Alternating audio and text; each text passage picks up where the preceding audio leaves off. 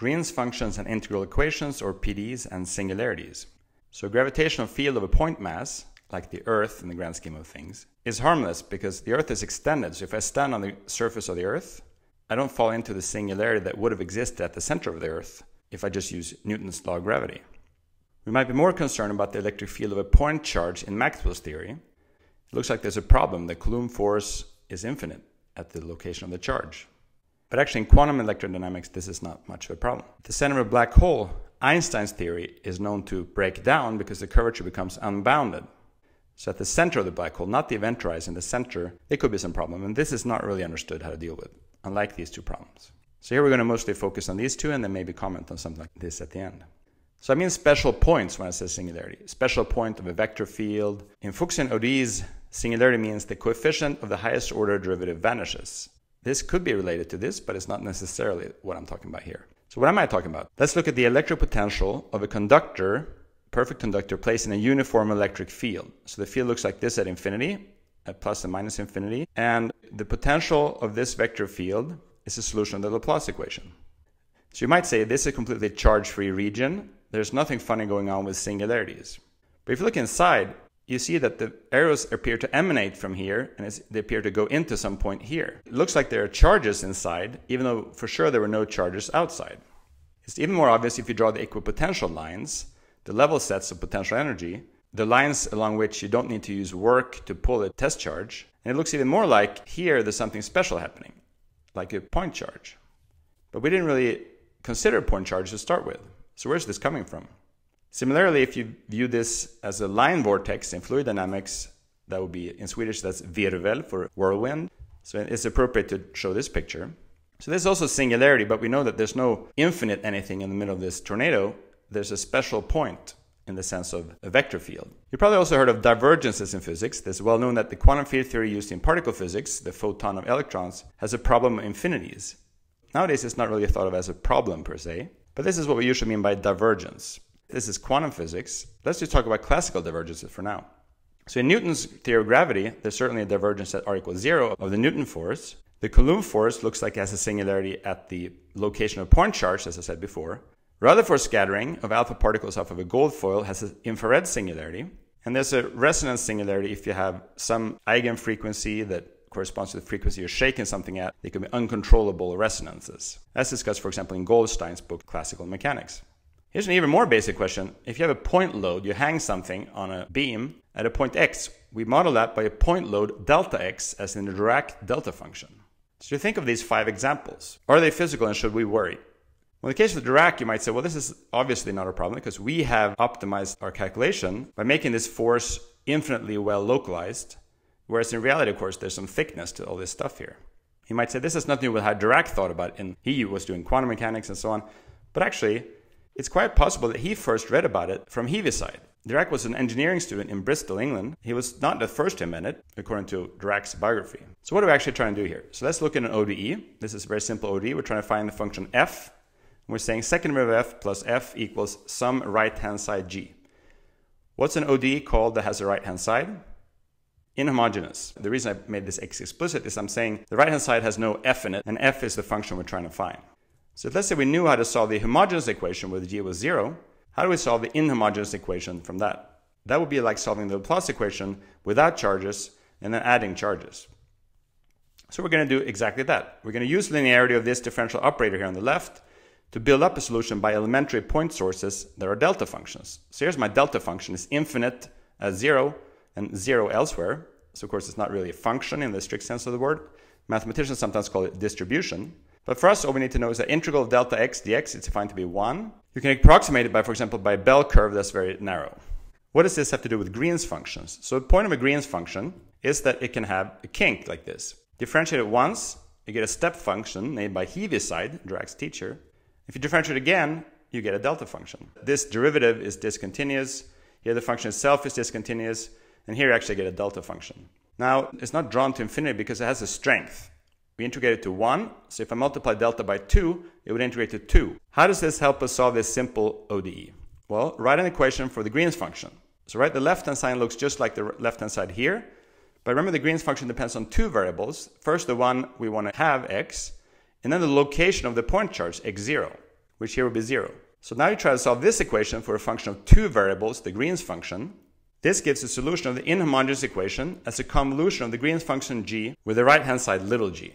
Let me just make a historical remark that's actually useful for the future. This is also known as Fredholm theory in mathematics. After Ivar Fredholm, I often lectured in Fredholm's lecture hall in Stockholm. So what are we doing? More generally, this is a differential operator L on f, gives us a right-hand side g. Define Green's function by this equation. You get the solution from convolution, as we just said. Now this could be in 3 dimensions or whatever. This is my boldface here. How do we check this? Act with this operator on f. This operator is defined to act on the first argument. So when you do that, you just get this delta function by definition of this equation. And by definition of the delta function, in 3 dimensions, we integrate this, you get g. Sometimes we put a d3r here. Maybe I should have done that. If g vanishes at infinity, we get this. There can be extra terms that have to do with boundary conditions, but in this simple context, we see that defining g like this gives us a solution of the inhomogeneous equation like this. Let's take an example. So the Laplace equation, I gave the example of axial symmetry earlier. Let's do an even simpler example of spherical symmetry. Let's assume in 3 dimensions that f is just a function of r, and we're trying to solve the Laplace equation. The only thing that's left is the radial derivative of f, and now we worked in d dimensions, that little d could be 3 in the case of interest. This is easy to see that now this must be constant. Effectively, this is a one variable equation. We can just flip over r to the other side, and we see that f is given by this simple constant times r to the 2 minus d. As long as d is greater than 2, otherwise we would have some problem here in d equals 2. For d equals 3, we find that f is just some constant over r. So is this right? This looks kind of simple. Is this a solution of the Laplace equation in spherical symmetry in 3 dimensions? Laplace equation follows from Maxwell's equation in the absence of external charges. So that describes a static electric field. The electric field means if you take a test particle, not this particle, another particle, it gets a force like this. And this force is the Coulomb force. And if you integrate the Coulomb force over some distance, you move this test particle, for example, from infinity to this position, then you pay this much energy or work. If you use the Coulomb formula, you get this integral. And the electric potential is just defined as this work divided by the test charge in Coulomb. So you get this kq over r, where k is the Coulomb constant, q is the amount of charge, and r is the radius between the source charge and this test charge. Does this work then? Yes, this fits. But what really happened at the origin now? Just like the Coulomb force is infinite at r equals 0, this electric potential is also infinite at r equals 0. Let's try to cut out a small ball right around this point charge. Let's integrate over this small ball of radius epsilon of this nabla square c of r against, meaning multiply with, an arbitrary test function. So I'm going to make up some reasonably smooth function here that I'm just going to put here and discover a delta function in here.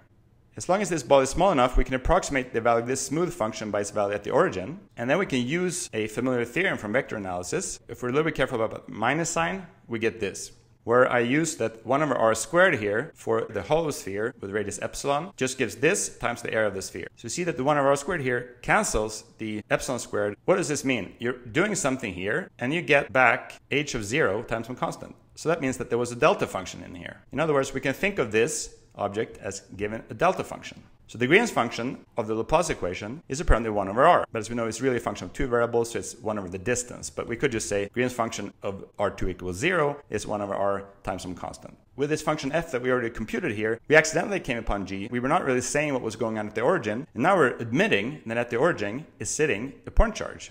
So physically, you could have already guessed this. But now we see that just solving the Laplace equation outside a small ball, we can actually learn something about the Green's function of the Laplace equation, including the point charge, the delta function at the origin. To mathematicians, this is a little worrying. The simplest possible example should be 2 dimensions. We saw that the calculation I did earlier doesn't work there, but it's a simple extension of it works. By the way, 1 dimension is almost trivial, but it does have interesting physical interpretation in terms of the heat equation. I won't talk more about that right now. The space where you cut out this small disk has different topology than the plane. It's the punctured plane. And actually also in higher dimensions, when you cut out the small ball at the origin, it's not really the same space you're working on anymore. In mathematical terms, this hole is detectable by a lasso. So if I lasso around this hole and I pull on the lasso, I detect that there's a hole, and that technique is called homotopy. So the fundamental group pi is discussed on this Wikipedia page, and solving the Laplace equation in 2 dimensions is discussed in Polchinski's string theory book as one of the first exercises. So if you're interested in this stuff, please go ahead and read more. But right now, let's keep going and look at another physical example, the wave equation in 3 dimensions, as derived probably by Euler. There's a very nice reference for Fitzpatrick's 3 lectures. The Green's function is pretty much what we already had for the Laplace equation, except there's a delta function on top. There's some combination of the position and a position at the point source and the time of the point source. What does that mean? Well, because of the delta function, this whole thing is only non-zero if this holds, which is like saying there's a certain time that takes to come from r to r prime, or conversely. So we have a wave that starts at the origin and goes out radially. It's a closer relationship to Sturm-Liouville theory, where we can look at different boundary conditions.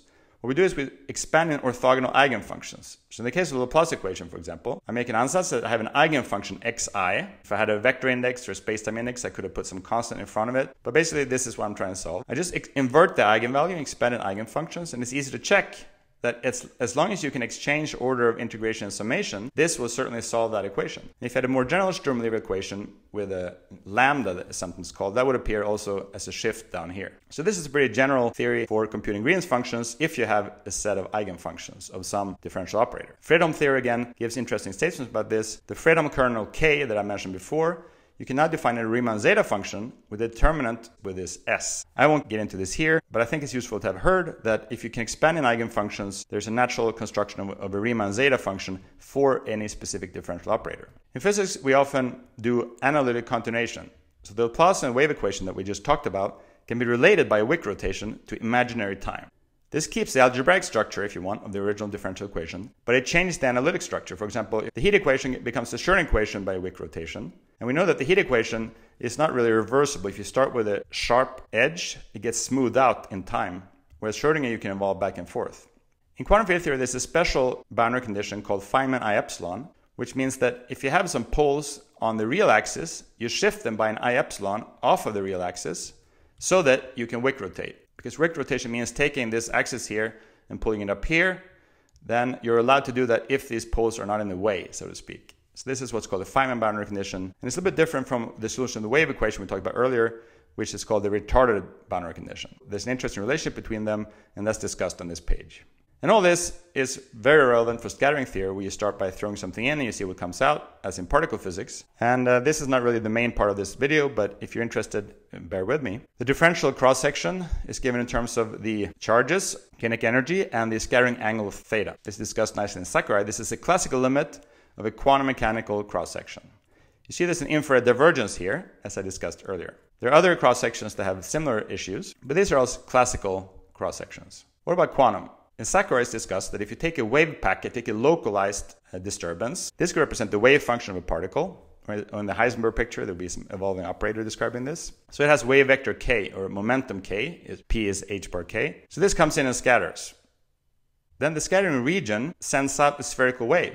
So you see this is related to what we were talking about before. And there's a Born approximation, Max Born, which says that you can think of the wave function as being some spherical wave emanating from the origin. And the differential cross-section is just the absolute value squared of the amplitude. So the scattering potential V is only non-zero in this scattering region, and that gives you a scattering amplitude, which gives you the measurable differential cross-section. How many particles come out per solid angle? You can repeat the strategy of the Born approximation. So you come in here, you scatter, free propagation, you scatter, free propagation. So this is an infrared regularization of your infinite reach scattering potential that cures your long distance singularity. It doesn't really cure it, because once you take it away, then you're back.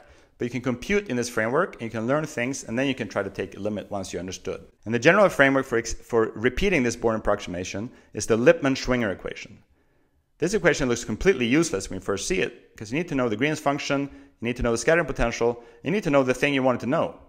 That seems a little circular, that you have the thing appears here and here, but in fact that is the point of integral equations like Fredholm. You do iterative solutions, you make some very simple approximation here like we did in the Born approximation, and you iterate it. So that once you have a solution, you put it in here, and you try to find a new solution, you put it in here, and that corresponds to this repetitive scattering. Ultimately, this leads you to Feynman diagram. Feynman diagram means something comes in, and there's scattering happening, and then it propagates freely, and it scatters, and it propagates freely, and so on. This is the differential operator of the wave equation, and there's a mass term. So this is some scalar field that satisfies this equation. Its Green's function is like this, where we included the Feynman I epsilon. And now my x here, without the boldface, refers to space and time, so this is a 4-vector. You do a 4D Fourier transform of this. That just means effectively flipping this down here, 4 momentum squared, p squared. I'm going to consider massless scattering, so just set m to 0. We can suppress the epsilon, but we should ultimately remember it's there. And then you can do this convolution of these different propagators, these different inverse Green's functions that appear down here.